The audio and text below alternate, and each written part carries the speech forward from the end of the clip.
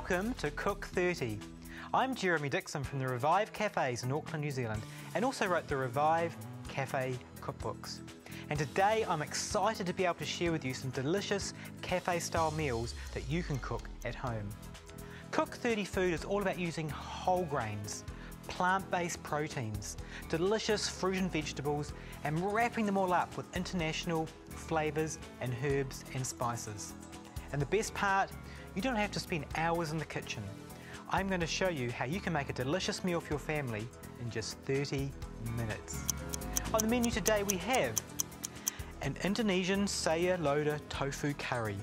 We're going to be serving it on this fresh cauliflower couscous with a rocket, almond and fig salad. And to finish, a wonderful sweet peach and blueberry crumble. So preparing meals in a short time doesn't happen by accident. You want to make sure everything's well prepared. Your bench is all clear and clean. We've got the ingredients out we need. Food processor ready. Boiled water in the jug. Pots and pans on the stove. And our oven is preheated to 350 Fahrenheit, which is about 180 Celsius. And we've got a chopping board and a sharp knife, great attitude and ready to cook. So we want to start with the things that are going to take the longest.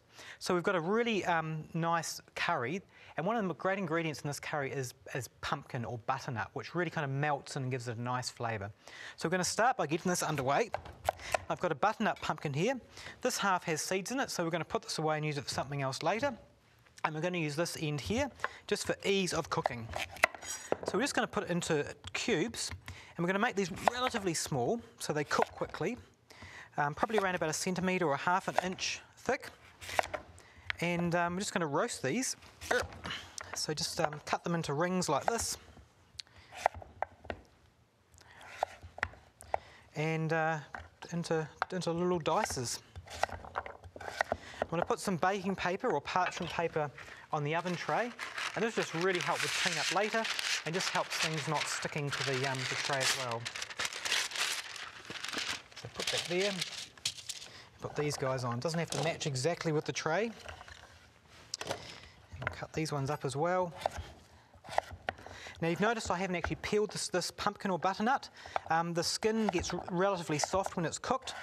It saves us time and it's full of nutrients. So I'm not a big fan of unnecessarily peeling or taking the skin off vegetables.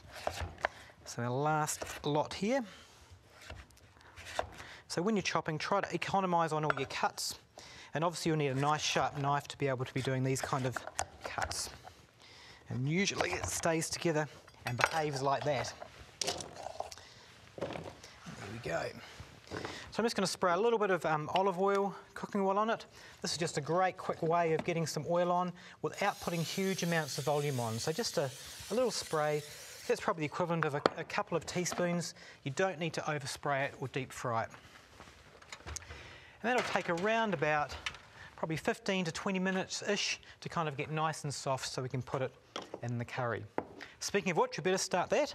So I've got a pan here on the stove. You can use any pot or anything you want, but I like these kind of nice low dish kind of a style cast iron pans because they present really well. You can cook in it and you can use it on the table as well, which saves dishes and a lot of time. So first ingredient for any curry is an onion. Got this massive onion here. Check out this one, it's massive. So we'll cut this, and the good news is it takes about the same time to cut up a big onion as it does a small onion. So in my cafes we actually always specify large onions because there's a lot less prep involved to get the same amount of diced onion. So I'm just going to slice these up. This is a good quick way. There are more chefy ways of doing onions, but I find this one just to be the simplest one. Cut through here. Doesn't have to be exact or perfect. I'm just going to put a little bit of oil in the pan. Just a couple of teaspoons, nothing too drenching it, and we'll just get that underway. Nothing like that sizzle of some onions in a pan to kind of let you know the meal is underway. So I'll get that off and in there. So the next ingredients we're going to do is we're going to add some ginger, which goes very well, so 2 tablespoons of ginger. 1 and 2. And you can use fresh ginger if you want, but I find these little tubes of ginger quite adequate. And we've got some lemongrass paste, which is really nice as well. Again, you could just buy some lemongrass from an Asian shop or perhaps your supermarket, but these pastes are really good as well. So ginger and lemongrass give this dish a really, kind of the nicest, beautifulest flavours of Asia come out. Some garlic, of course. So we'll go with around about 2 large cloves. So I've kind of got 5 baby cloves here. The easiest way to do garlic is just get your garlic press, put it in the press and just squeeze it through. You need a really good quality garlic press to do this. And we'll just scrape that in. Give it a stir around. Whoa, those are strong onions. If I start crying, you know why. I'll keep away from these guys. So this just gives a really nice depth of kind of a base of flavour that'll really kind of work well with the dish. And this is a typical start to many of my dishes in our cafe. Each day we have what we call 2 hot pots on the menu, which are big kind of pots full of one dish stews or curries or that type of thing. And they always usually start off with a kind of a mix like this with onions and garlic and ginger. So we'll leave that going, he's going well. And now we're going to do the dessert. That's going to take around about 15-20 minutes. And this is really delicious. So we're going to do, we've got peaches, canned peaches, and some apple sauce. You could use pureed apples, this is basically pureed apples, but any kind of soft apple that comes in a can, depending what's around. So we're just going to drain these 2 cans of peaches. You could use frozen peaches if you had them as well. So let's just drain them, get any excess moisture, any water out. Actually not too much in these ones. I'm going to pour them in the bottom of this dish. And this crumble is just so easy. I mean, some people call these cobblers or crisps crumble. They're kind of all the same thing. A little bit of moisture. I'm going to add some frozen blueberries. This gives it a lovely colour. So around about that many blueberries. What's that? Probably around about 2 cups. This one tried to escape. Now we'll drizzle this apple sauce over the top.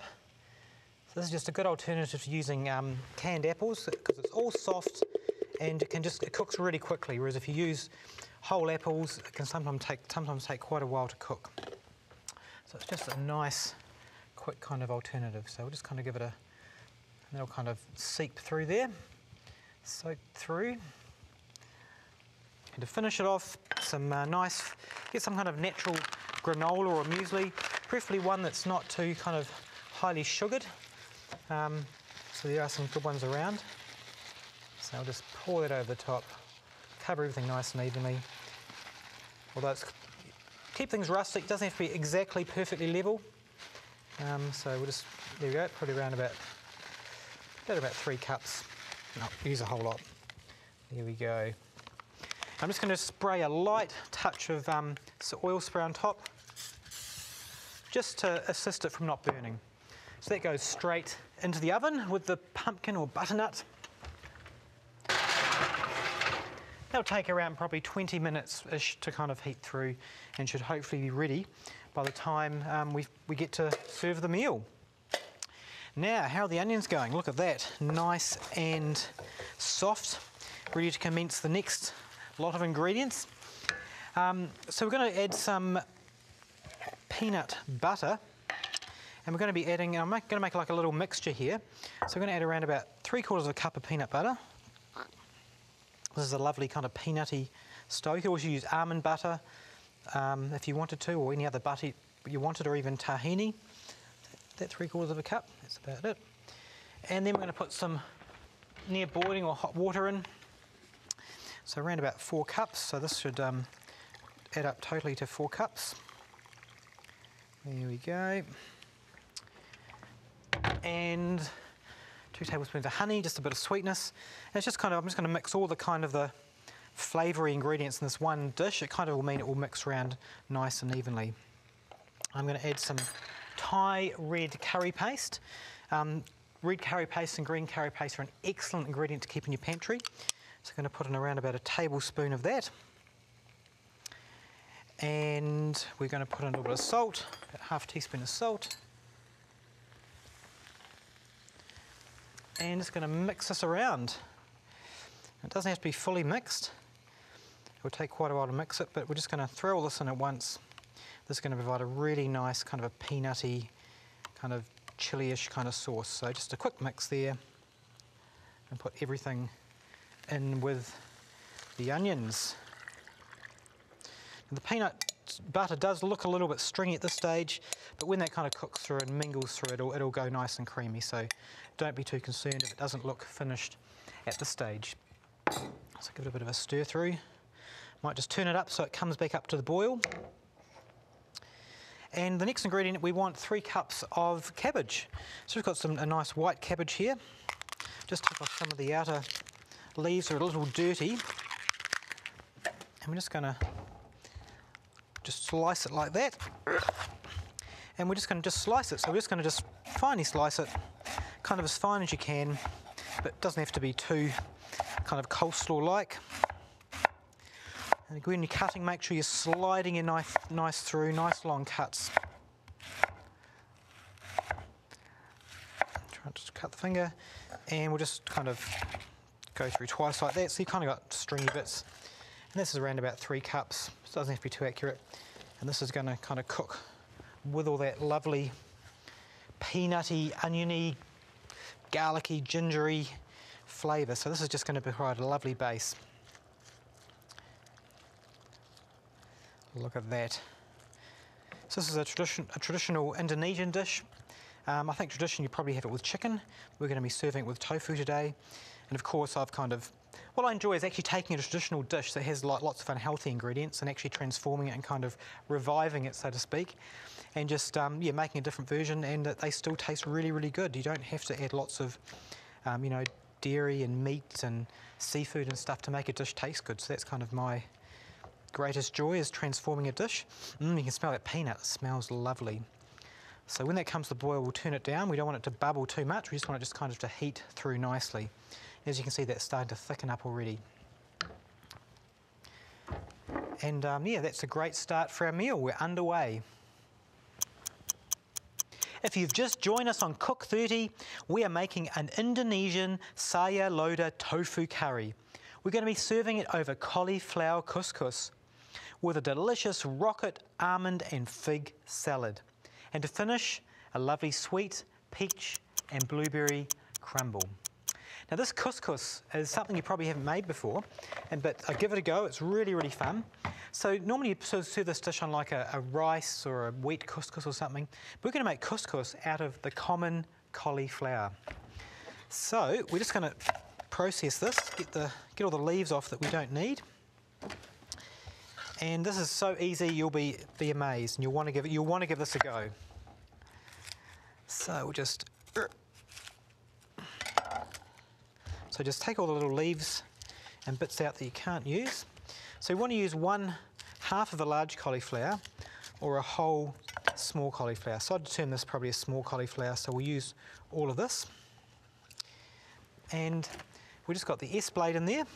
It's in the food processor. So pick it up so it can at least get started and pop it in there. And we're just going to blend that. Simple as that.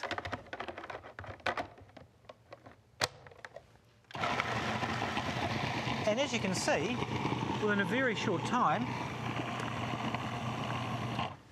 there's a little bit of a mix around, a help around, a few big bits in there. It becomes a really nice, fine, couscous-y style dish.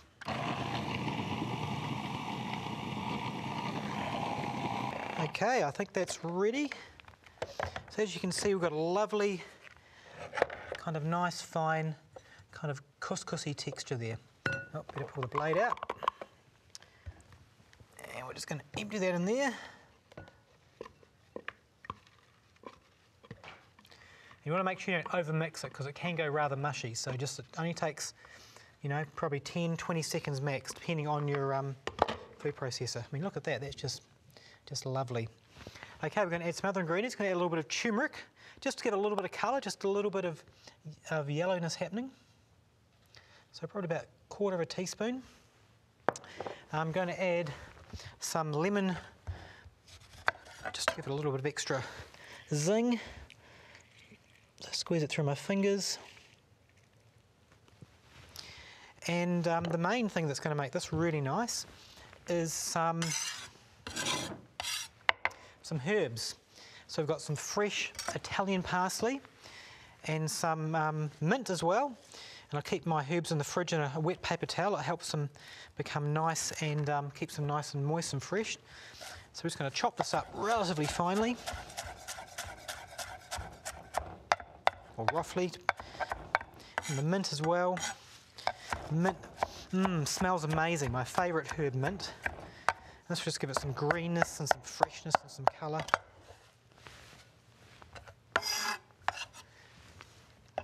And just a touch of olive oil. And I'm just going to mix this with my hands, just like mix it through. And this is just a lovely alternative to using rice or couscous. So you might have to mix it a bit so it doesn't go too clumpy. Might just add just a little bit more turmeric, just to make it a bit more yellowy. Here we go. Oh, a bit of salt as well. So probably around about a quarter to half a teaspoon of salt. So it's just, yeah, something really different to have underneath a curry. So I'm going to serve it on this here. Just drop it. And when you're putting things on platters, just make sure you let gravity do the work. Sprinkle it on. Don't kind of throw it on or smooth it out. Just a bit of a sprinkle like that. And from a distance, it actually looks like couscous. But it's a great, healthy, fresh alternative. There we go. Another job done. Just give my hands a quick wash.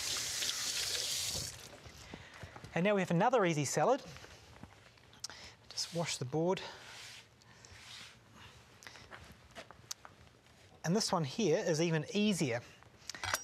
Not that that was a salad, that's actually a side dish, but it could be a salad, I suppose. Oh, a bit of mint left off there. And this is just simply using just these ingredients here. So I've got get some really nice packets of these fresh lettuce from the supermarkets. So this is a kind of a regular and spinach, which is rocket mix. They just come like that, and they're normally pretty good. They usually come a little bit dry, so just a little bit of water, just in it, like about a tablespoon, just to give it a little bit of extra zing. This just kind of wakes the herbs up nicely. So we'll just put that in the bowl. So probably around about 2 to 3 cups. So you can use, this is spinach and rocket, but you could use any kind of combination you want. There's baby salad greens, there's lots of other ones you can use. And just simply throw some walnuts on top, some almonds, and the main ingredient of this is actually figs. If you can get dried, fresh figs, that's even better, which is probably very difficult, but this one needs a knife, I think. But dried figs are fine as well. And they just come like this.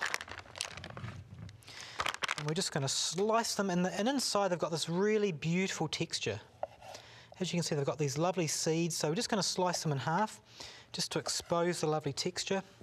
If they're big, you can probably cut them a few times, but they're just a lovely sweet addition. Sometimes the ends of them can be quite hard, but these ones don't look too bad, so you may want to chop the little squiggly ends off. But yeah, I won't with these ones on this occasion. Just going to go through them all. So we're probably looking at around about, what's this, about a cup and a half. And again, with any salads, there's no real rules about quantities. It's just about lots of different colours and flavours. There we go.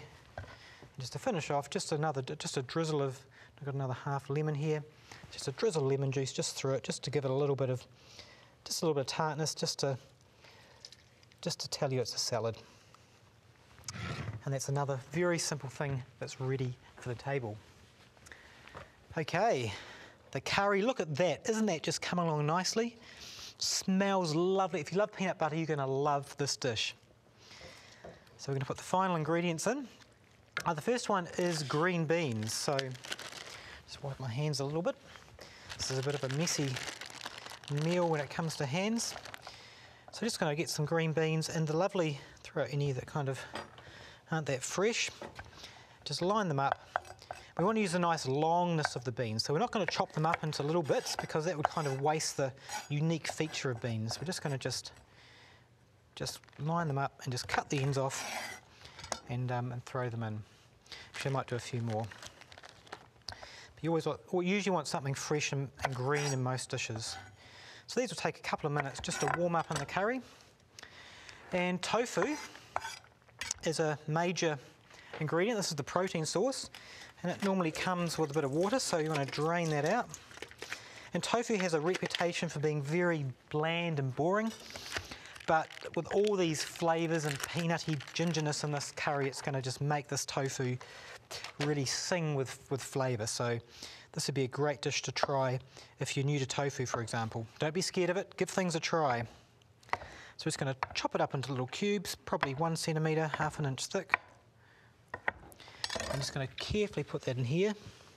This is firm tofu. Extra firm might be better, but as long as you're gentle with it and add it at the end, it's going to stay together reasonably clearly in that kind of shape. And the finale ingredient, which makes curries amazing, is pumpkin or butternut, depending on which country you're from.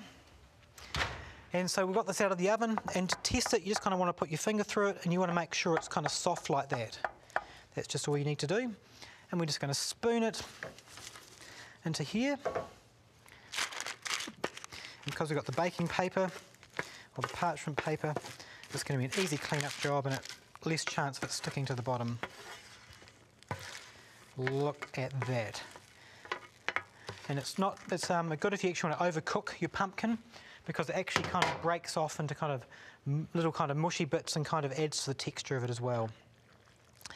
And when you're looking at these ingredients, you know this is going to be a fantastically flavoursome dish. So give everything a stir around. And just to kind of make this authentic Sadur Lodeh, look, I'm probably not pronouncing it correctly, but that's kind of how it looks like it is. Just going to add a couple of tablespoons of coconut. And I'm going to add some coconut cream. And I find my can opener.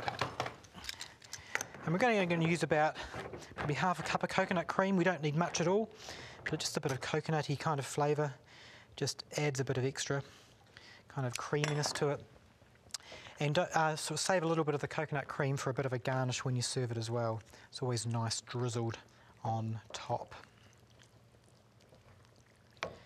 Wonderful. And to finish this off, we'll just add some lovely fresh cilantro, just to kind of give it a garnish. And one thing I've got a bit of extra time today, so what I want to do is share with you just on knives. And one of the best things you can do with a knife is actually have it within the kitchen, is have a really sharp knife. And most people in their kitchen have, like where I first started, had 10 knives in their drawer. You may have this too, different knives that are probably $5 to $10 knives. Whereas if you go out straight away and buy one really good chef's knife, you want one that's probably around about 20 centimetres or about 8 inches. You might pay $100 or $150 for one, but that will last probably your whole life of awesomely enjoyable cooking. And to keep it sharp, you want to basically sharpen it. And there's two things to do, and you want to distinguish these. There's sharpening, and then there's brightening. So basically, you can take any knife that's not sharp, and you take it to a knife shop, and they'll grind the edge off and give you a new edge on your knife. That's sharpening. But when in the kitchen at home, you're not actually sharpening, you're just brightening the knife. And using something like a steel, where you actually just align the metal parts in it to bring it back to sharpness. And if you do this every time you cook, you'll keep your knife nice and bright and sharp. And probably every 2 to 3, maybe 4 years, you may need to go and get a knife shop to give it a proper sharpen. So to sharpen, you get a steel like this, and it's really, really easy. It's not too hard. Just hold it up like this at 45 degrees, and you keep the steel still. You don't move this part. And all you do is just swipe your knife down the side like this, and probably 20 times a day is all you need to do this. Start off slow to get the action. Make sure you keep your fingers behind this bit in case your knife goes into there. And just lick it, just a few licks, perhaps 20, and that will just keep your knife nice and bright. That's all you need. Once it loses its edge, it may be hard to get it back using this type of technique, and you'll need to go to your knife shop and get a really good edge put on it. And my test to find if a knife is actually working really well is the squash tomato test. So basically get a tomato and basically put the knife on top and pull it through, letting gravity do the work. And as you can see, I'm not putting any pressure down, but that almost cuts that entire cherry tomato just with gravity. So you know you've got a sharp knife when you can do that, and you really enjoy your cooking when you're doing that. So I think the meals are ready now. The crumble will be ready in the oven, and we're ready to eat.